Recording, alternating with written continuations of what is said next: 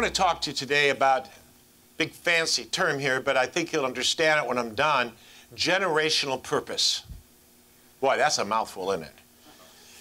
And part of my prayer is the ability to share truths that can be very deep for the youngest in the Lord and something for the oldest. And this is something has for all of us, and we need to really understand our generational purpose.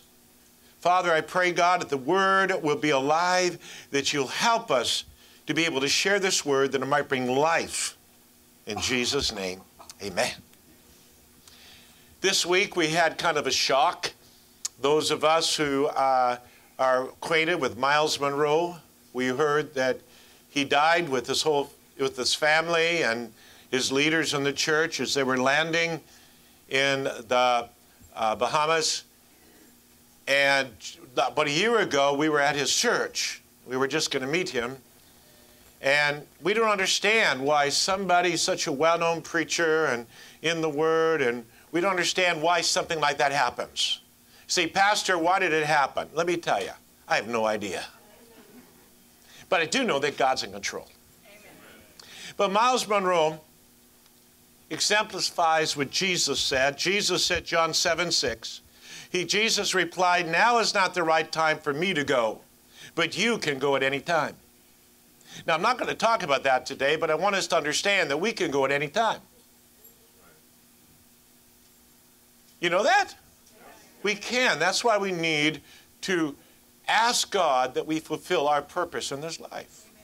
Myles Munroe this year was at a conference just before he died, and he talked on how to die effectively. What a subject, huh? Just before he died. And he said this, live beyond the grave and secure your legacy and pass it on. According to Myles, he said, that is what you leave for people. It's your character. You leave your character. Now, somebody once said there's two great days in a person's life. The day they were born and the day they discover why. I kind of like that. Two great days when you were born and you discover why you were born. You were born at this time, this age, for a reason. You were not born in the 1500s. You were not born in 3000 BC.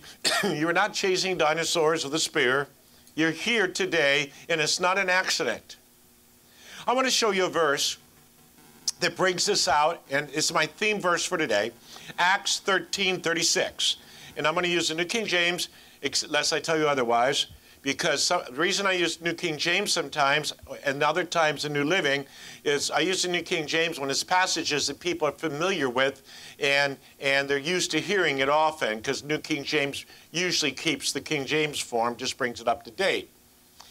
But it says, for David, after he had served his own generation by the will of God, fell asleep and was buried with his fathers and saw corruption. Interesting verse. David, when he served his own generation, now NIV and other translations, it comes out when David had served the purposes of God in his generation.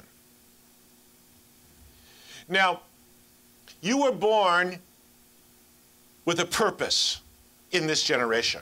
All of you. Some of you sit and you say, well, I understand Pastor you or Joy or someone else, but you were born with a purpose in this generation, or else you would not have been born now. Isn't that logic? God had a purpose for you. And many people never recognize the purpose of God in their life, and it's a great tragedy, because I believe that we can, and we'll discover together today. We need to realize God's plan for us. Only through discovering His purpose can we expect genuine fulfillment in our life. What is the unique plan of God for your life? What is the unique purpose in your life? There is a unique purpose for you that only you could fill. There's something only Anida can do, something only Ruby back there, good to see Ruby, can do. God has called you for that purpose. God has a purpose for every person, and God has a purpose for every generation. Now, that's a sermon in itself. Martin Luther served his purpose. He fought against the Catholic Church that at that time was teaching that you could gather money, and if you put the money, you could go to heaven quicker. If you were in purgatory, you could go. And he saw the houses of prostitution for the priests. He saw all these things going on, and he rose up, became a man of his generation, and served his generation by starting a reformation. John Wesley, when he became a young man in England, they said that every man, woman, child went to bed drunk in England. It was a terrible time, constant lawlessness and drunkenness. And yet, when he arose and started the Methodists, he started preaching sanctification.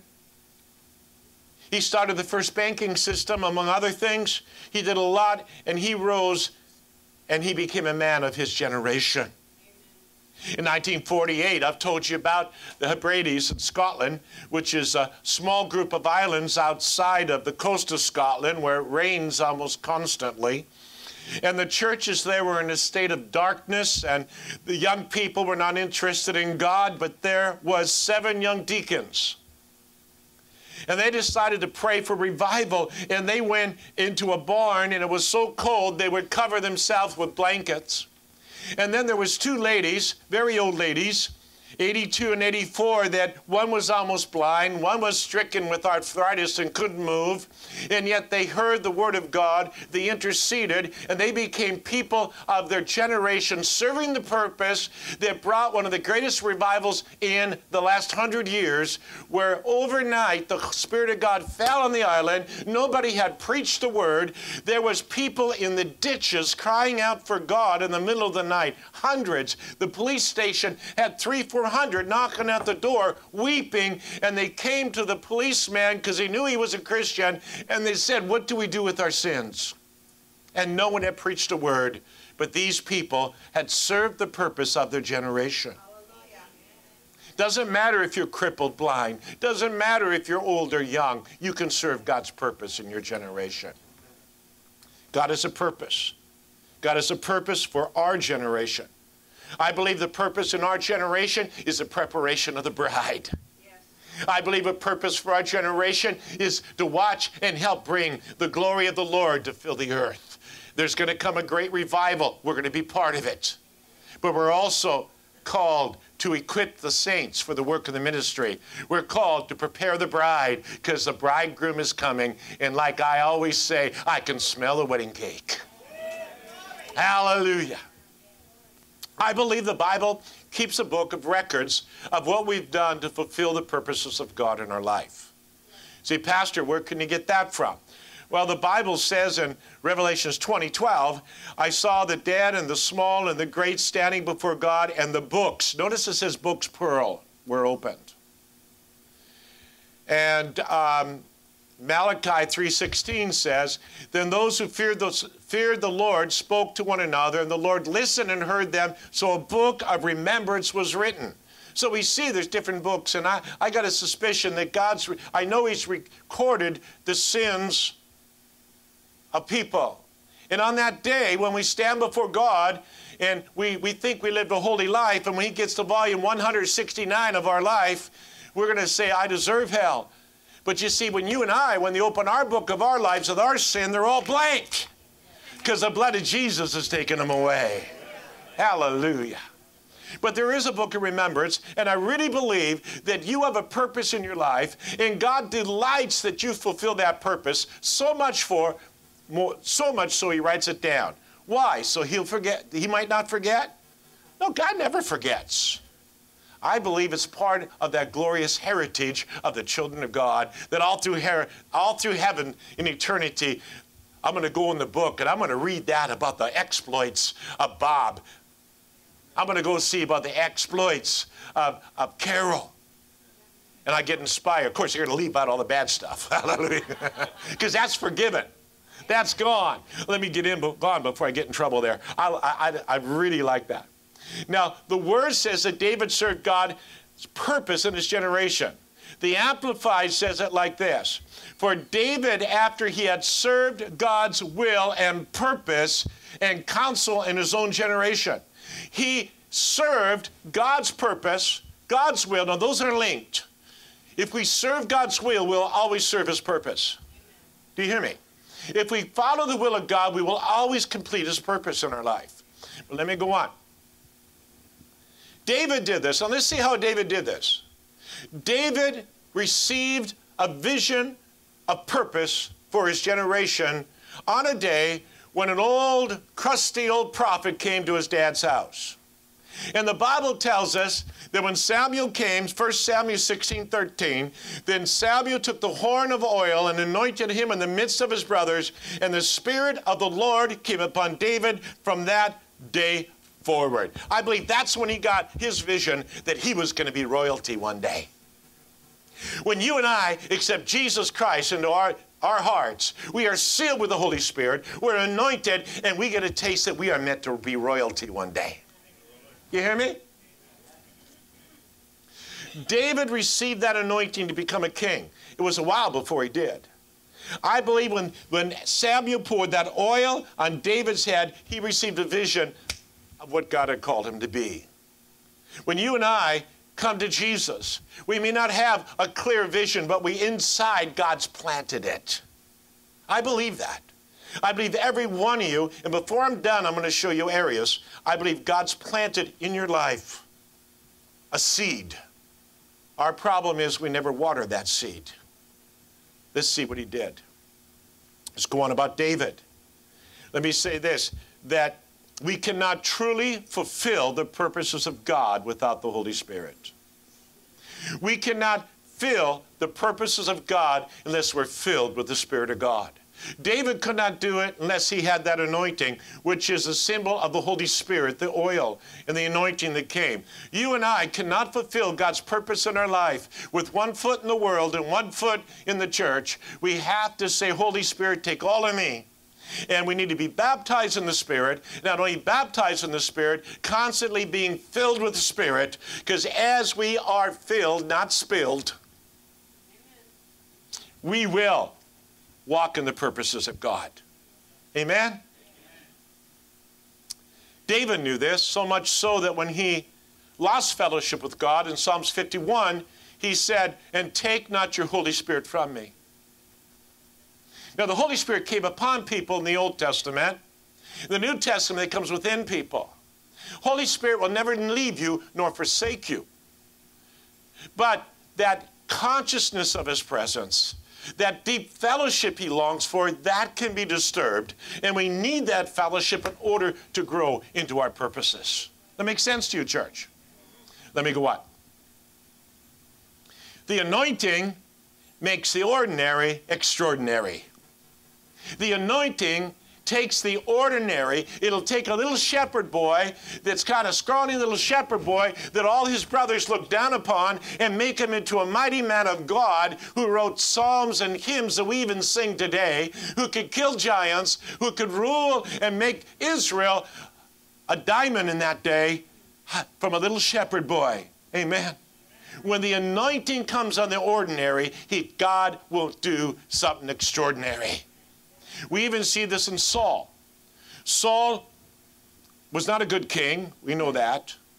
We know that Saul did bad things. But at the beginning, when God first called him, in 1 Samuel 10:6, he met prophets that were worshiping. And it says this, then the Spirit of the Lord will come upon you. This is Samuel talking. And you will prophesy with them and be turned into another man. How many know when the anointing comes, we're turned into another man? When I first went to Sweden, people often despised me because I was kind of like the ugly American. Americans were not popular because it was the midst of the Vietnamese War. I would go to churches, and in the churches, they were taking up offerings for North Vietnam. Just before I preached, believe it or not, the Communist Party would come in and do it. They would have pictures in the church. I remember one picture where they cut out a soldier who was digging a foxhole and put babies in. You can see they just cut it out. And so Americans were kind of despised. So when not everybody, but a lot of them. So when I went out to preach and do things, I had a lot of trouble. And when I first met people, they would say, well, I don't like you. I don't like Americans. But then when I started preaching and the anointing changed, all of a sudden they changed their tune. Because what became ordinary, Jim Ordinary, just an American, became a messenger of God with the gospel, and we saw over 20,000 people get saved. That's God can take the ordinary, do the extraordinary. Amen. But the anointing needs to be cultivated in your life. The anointing needs to grow in our life. David did this by obeying God and worshiping Him. The anointing needs to go in our life, flow in our life, and there also, before we come into the purposes of God, we also need to go through a time of preparation. Now, this can be frustrating because sometimes we feel our whole life has been a preparation. And I'll get to that later, but let me just add this footnote. Don't you think that Abraham got tired of waiting for God's purposes when he was 100 years old?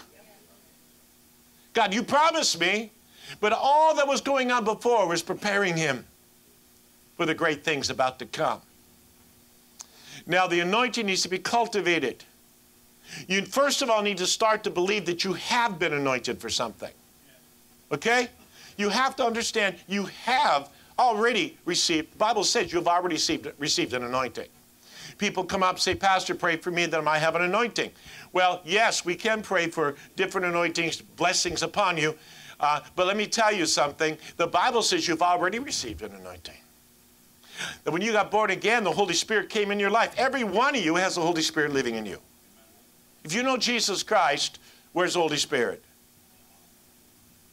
Hello, where is He? He's in you.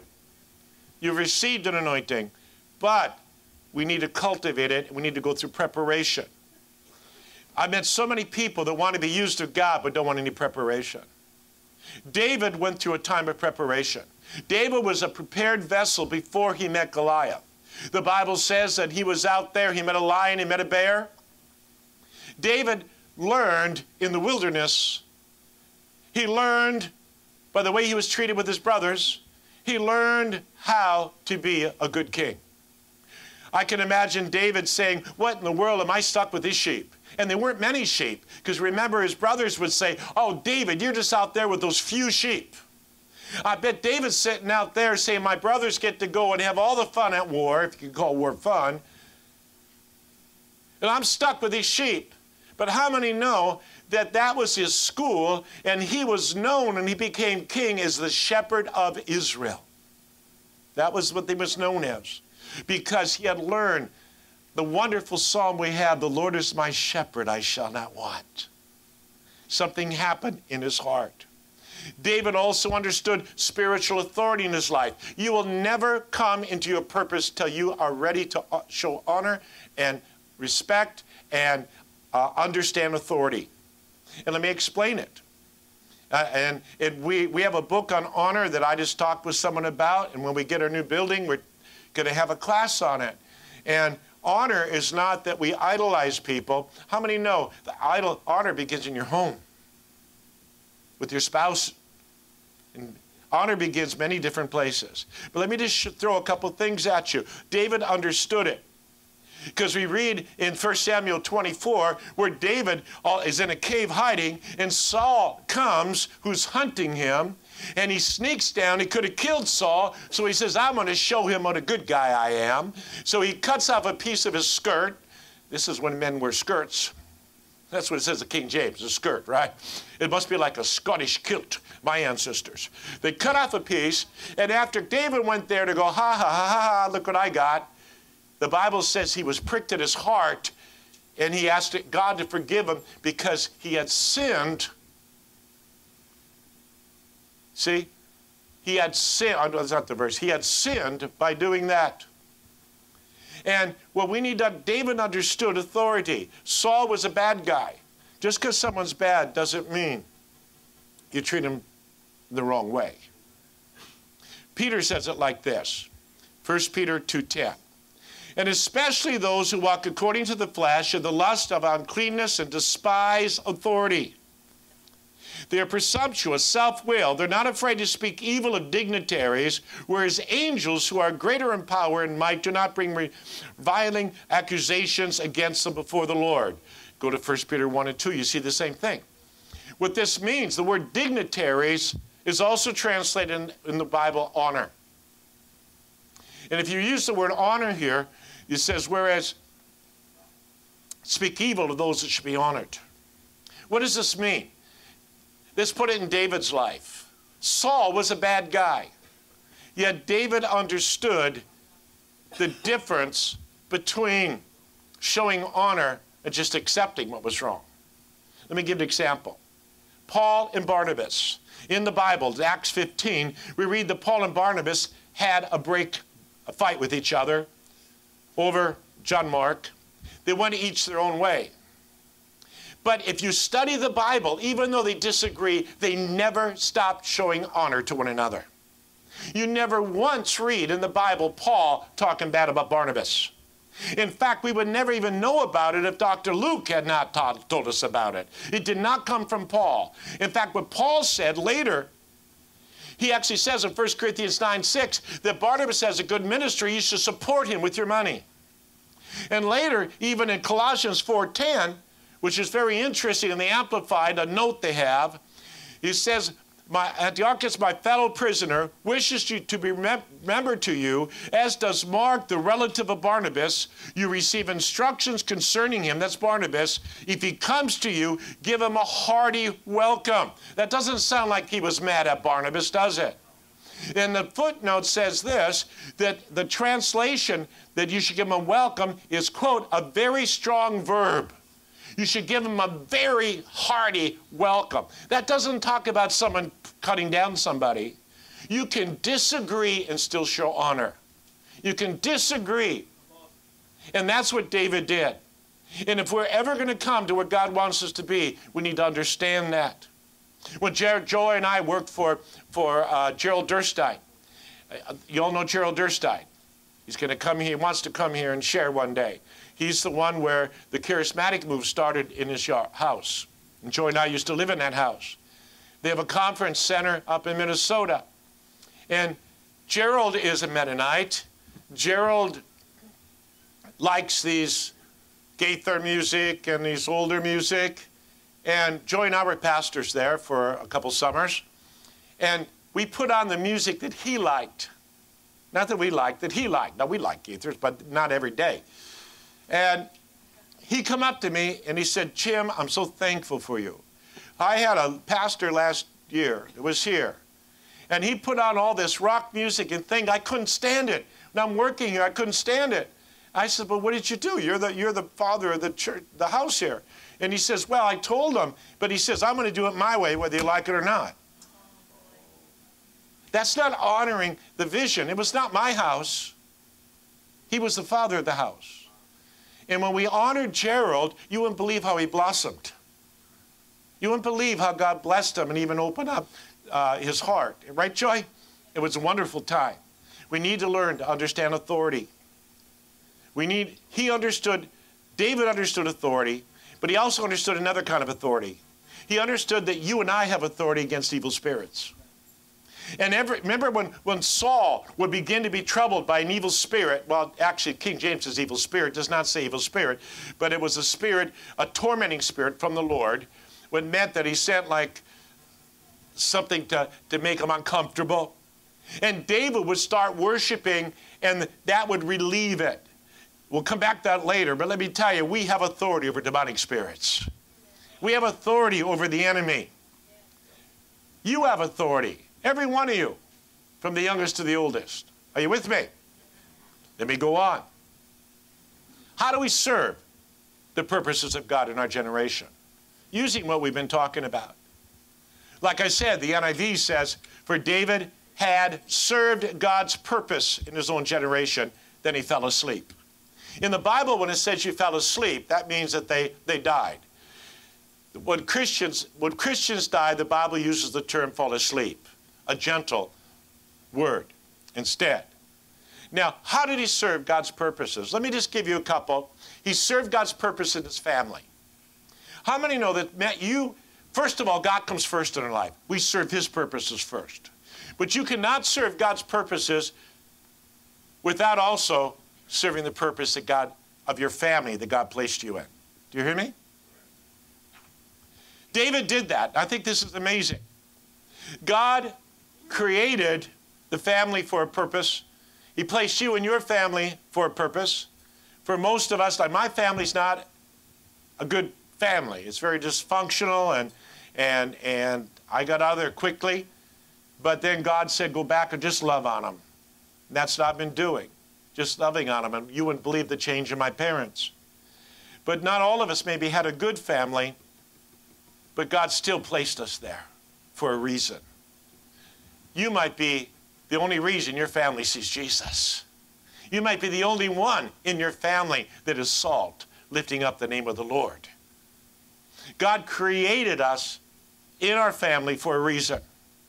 David served the purpose of his family by all, we read this, that all his life till he became king supported caring his family. In 1 Samuel 16:11, he was watching the sheep when Samuel came. That was his dad's business. Let's make it modern language. He was watching his dad's store. The Bible also tells us that even when he was in the palace and he got a job, he had a job in the palace. And his job in the palace was to be an armor bearer and be a worship leader for Saul. When he had his job now I would think, now I got my job in the palace. I get to eat with the king. Man, I'm dressed in fancy clothes. I don't stink like a shepherd anymore, which they really stink. We read old documents that you could smell a shepherd 30, 40 feet away. And more if he was downwind. They were not allowed to testify in court and things because they stunk so bad. Can you imagine being in with Saul, have your job, and then the Bible says that while he had his job, Samuel 17:15, but David went back and forth so he could help his father with the sheep in Bethlehem. Isn't that an amazing verse? That even when he's in the palace, he says, I'm going to go down and help my dad with those sheep right now. Now, you're a member of God's family. You may never had a good family, but God placed you in this family. The Bible says he places us in the body as it pleases him. You have been placed here. You might think, well, there's a place I can maybe expand more, be more. But God placed you here right now because you have a purpose here. We need to understand that you're here for a purpose in this church. You're here for a purpose in this city. We need to care for the family business. What's the family business? Feeding the sheep by the word of God and protecting the sheep and encouraging the sheep. We need to care about our Father's business. What's our Father's business? Living and establishing his kingdom on this earth. We need to care for our brothers and sisters by ministry, compassion, prayer, and encouraging. We need to find the lost sheep by evangelism. You see, we're called to serve in the family. You have a place here. You don't look excited about that. You have a place here. The next one, which I promised Chris, I said, Chris, you're going to like this. You have to serve God in your workplace. David's descent to the throne had a time of preparation. It said this in 1 Samuel 16:21, so David came to Saul and stood before him, and he loved him greatly, and he became his armor bearer. I said, gee, thanks. I get to take a spear for you. What's it mean? Number one, let me tell you, he proved himself faithful, so faithful he was promoted, because that was a high stand thing at that time to be an armor bearer, plus he was greatly loved of Saul. Your purpose may be in God's purpose he has for you might be in your workplace. That where you are, you're going to be a salt and a light in the workplace. An apostle in the marketplace is what we call it.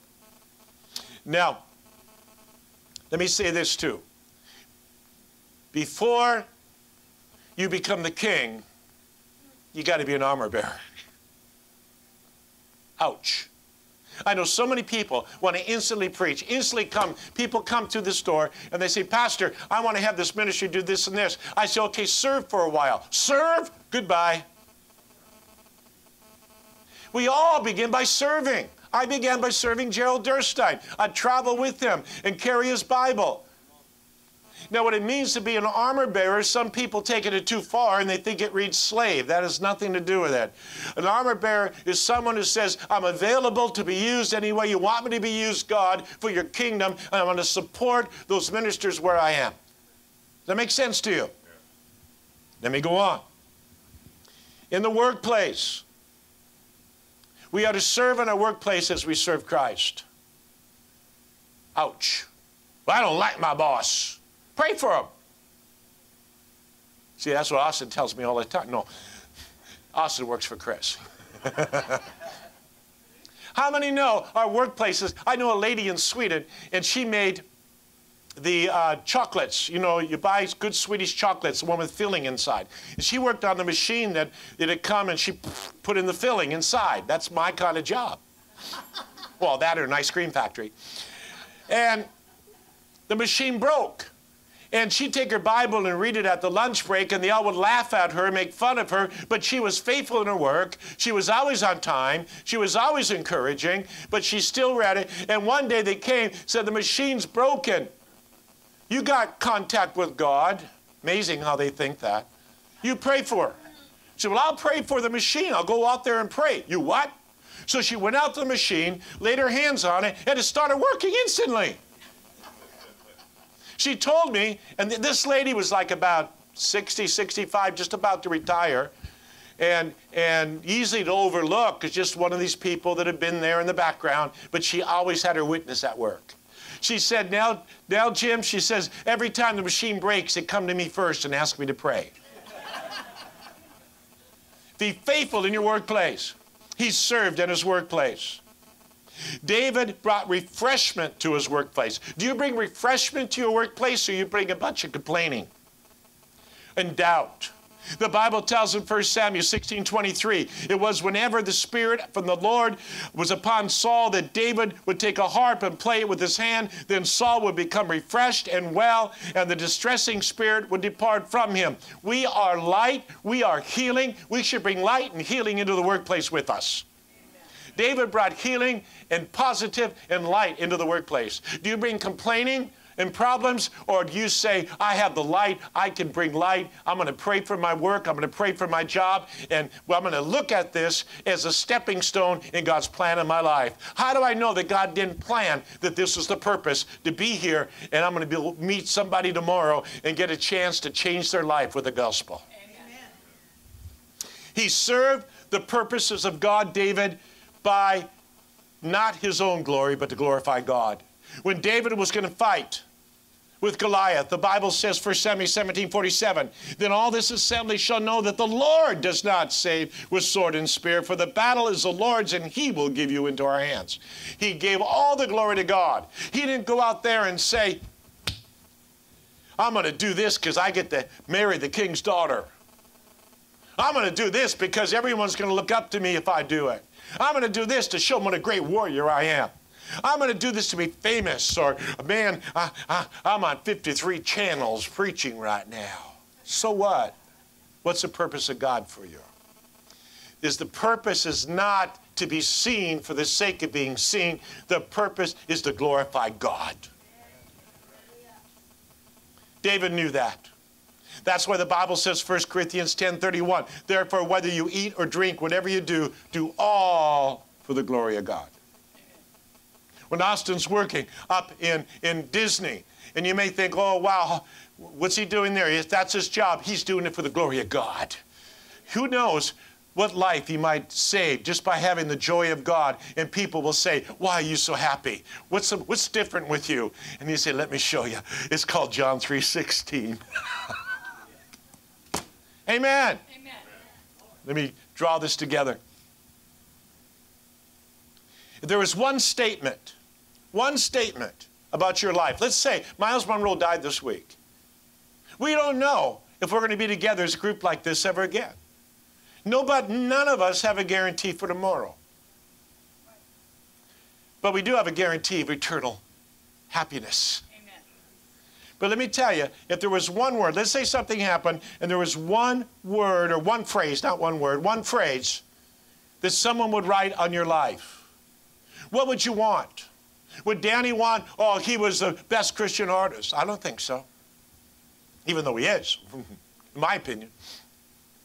It's going to be, oh, Austin was the greatest worship leader I heard. Was it that person was the best preacher? That person was a good mother?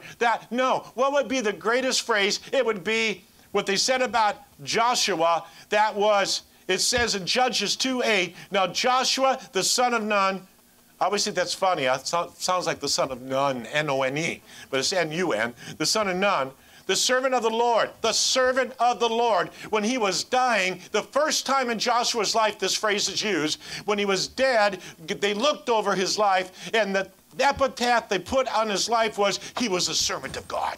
Amen. Isn't that the phrase you want, Danny? He was a servant of God. Isn't that what you want, Austin? He was a servant of God. It's used of Moses 16 times. For me, I want what was recorded for David, which is similar. What was recorded of Luther, what was recorded of so many heroes. We read the first, insert your name. But Jim served the purposes of God for his generation. Why? Because he was a servant. Amen. Put your name in it. Say your name. Say your name out loud. Serve the purposes of God in his generation. Did you serve the purposes of God in your generation? Yeah. But Pastor, it's so hard. It seems like I'm always working and nobody else is showing up. Seems like I'm the one who always has to give. What can other people give? I'm the one always giving. I'm the one always praying. Where's the other prayer one? Maybe it's because that's what you were called to do in this generation. Amen. Do you ever think of that? Maybe the reason, it's easy, but I know I've been there. You think, Lord, why does anybody else preach? Why does anybody else go out and win the lost on the streets, as I used to do all the time? I was always on the streets. I'd go on the streets with a newspaper I made. We made, I think, 60,000 copies eventually. Passed it all through Sweden. We shared the Word of God. I got to minister to the president. God moved in mighty ways, but sometimes I was so alone, so empty, and I forgot. God was saying, Jim, you're serving my purposes. Amen. And the purposes we can feel we're the only ones sometime. And the devil uses that to make us stop being a giver, make us stop being a worker, make us stop being a worship leader, make us stop being a preacher, because we start feeling the drudgery and we keep saying, why is it that's only me doing it? Instead of turning it around and say, praise God, this is my purpose in this life. Amen. There's an old Persian legend. There was a king who needed to find a faithful servant. And to find a faithful servant, he got an idea. He took two candidates that he thought would be good, and he gave them a fixed wage. He gave them a fixed wage, and he told them, now, I'm going to pay you I'm paying you, this is how much I'm going to pay you, and I want you to go here to this well, and I want you to take these baskets I gave you and fill the baskets and take out the water. Well, after dumping 2 or 3 baskets of water, one of them says, what's the use? The basket's full of holes. Our king gave us a basket full of holes. This is drudgery. I can't, well, the other guy says, but that's okay, he's king. We just do what he says, even if we don't understand it, but he's king. I'm not going to do this. It's just wasting my time. All the water's running out. It's wasting my time. And he went away. And the other guy stayed and had to do more work. And he took out the water, and it was leaking all over. Took out the water. And when he got to the bottom, he looked down the well, and there was a diamond ring. And he realized the purpose of the basket with holes, that in case he had inadvertently got the ring too quick, that they would sieve out the water so the ring would not be lost. And the one that continued to the end, the king said, now that's a faithful servant. I'm going to employ him.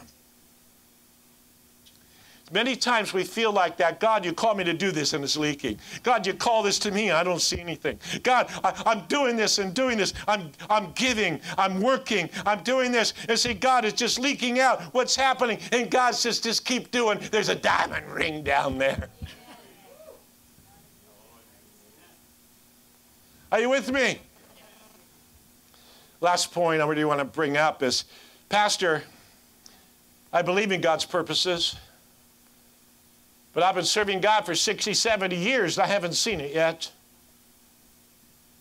You know, Abraham never saw that great nation that God promised him except through the eyes of his son that last week we talked about he tried to kill.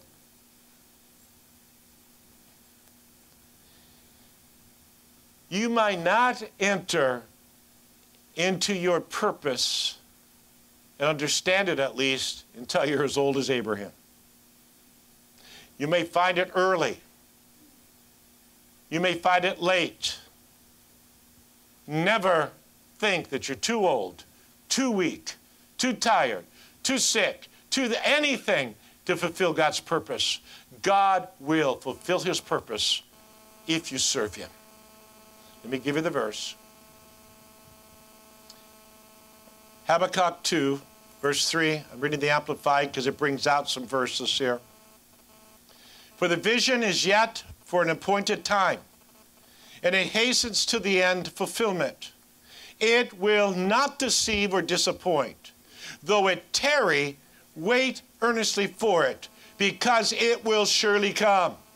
It will not be behindhand on its appointed day. Amen. I have yet to see some strong prophetical words that famous men of God, different people have said over me in this church, but I believe it's coming, and even though we may think it's delayed, God is in control. Amen. Look at Simeon in Luke 2:25. They tell us that Simeon was probably, tradition says he was 113 years old. We know he was very old. And Simeon said, you know, God had promised me I'd see the Messiah before I died. How do you think he felt when he got 99? God, did you forget me? 100? God, almost everybody I knew is dead now. Remember, the average lifespan in that day was less than ours. But he never gave up because he knew that God would one day fulfill his promise. In closing, you only have a window of time to serve God. That window of time is right now in this generation. I don't think Luther would have gone well in our day. I mean, he loved to go down to the corner and drink beer, and some of his famous hymns were actually beer drinking songs that he took the melody and made into, you know, like I tell you, A Mighty Fortress is Our God. Originally it was something like, a mighty beer I do lift up. But he changed it. I don't think we'd like that. We'd think, oh man, that guy's too carnal. He wasn't. He was a man of his day. Wesley, oh man, he could be difficult at times. Calvin, all these famous people, they were perfect for their day. You are perfect for your day. God called you to this time. He called you to this hour. We only have a window to serve that's in our life. Now, what are you going to do? Are you going to say, God, I want to be like David. I want to serve your purposes in my life. Or are you going to live your life living in self-pity, bitterness, blame, selfishness, would-have-beens, compromise, depression? Are you going to rise up and say, I was born for something greater? Amen. Ravi Zacharias this week was talking about a Russian pastor. I'm trying to remember it, it's not my notes. But he's talking about how there was a man that was drunk on the way to church, and the other pastors would just pass by, kind of looking, what's that guy drunk on Sunday? But this Russian pastor comes up. He got on his knees next to the guy, and he looked him in the eye and says, don't you know that you were born for something greater than this? Don't you know that you were born to hold the fullness of God? Amen. Don't you know you today were born to hold within you the fullness of God? The fullness of God meaning the Holy Spirit. Not the fullness of all the universe type thing, but we say Jesus is in our heart, don't we? You were born to be a temple of the Holy Spirit. Now, as we close, let me read one verse and I'm going to close with a short video. Ephesians 2:10 says this, For we are God's own handiwork, his workmanship, recreated in Christ Jesus, born anew, that we may do those good works which God predestined, planned beforehand. That means you have a purpose for us, taking paths which he prepared ahead of time, that we should walk in him, in them, living the good life which he prearranged and made ready for us to live.